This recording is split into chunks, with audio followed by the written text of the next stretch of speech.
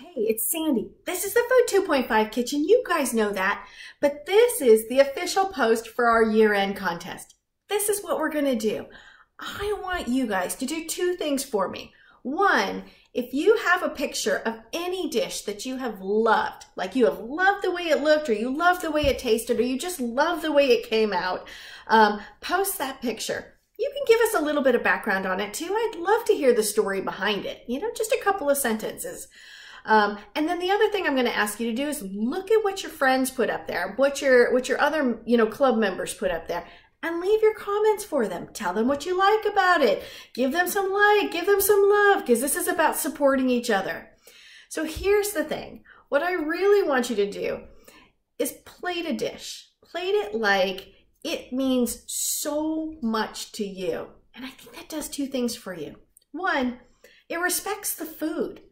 It respects everyone who went into the process to get that food to the plate. The farmer, the rancher, the cook, everyone along the way that was a part of that. And I think it pays a really nice respect to them.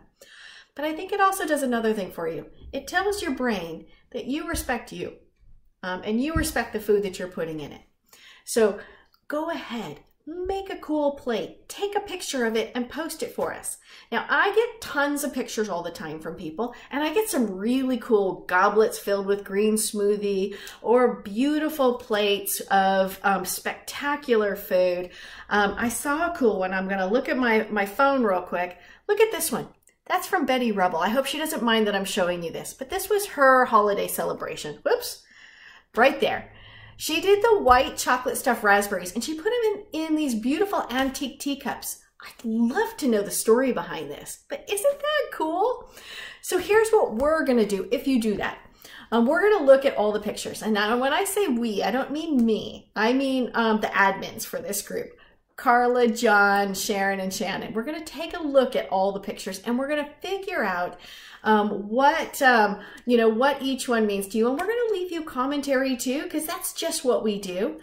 But we're going to judge them based on three different things. Okay. And I'm going to give out prizes. Okay. Let's talk about prizes first. I'm going to give out the new spices that I'm going to start using in January. So I'm really excited about this because you'll get a sneak preview of what's coming down the pike. I've got some very cool spices picked out.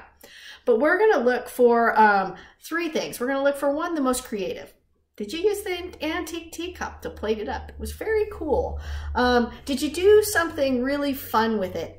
Now remember, you can plate things very cool on in a beautiful goblet, or I've seen some really cool food on paper plates. So don't feel like this has to be highbrow. The next winner is going to be the most enticing.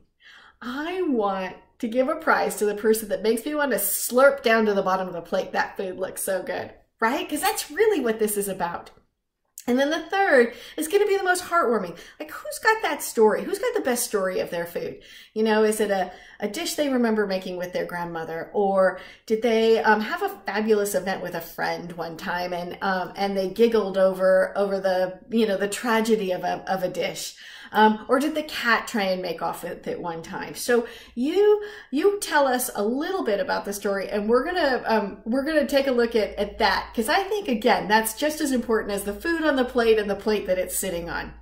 So here's what you do. Right down below here, post your pictures. Tell us a little bit about it, and tell your friends how much you like theirs. All right? And we're gonna announce the winners on January 3rd.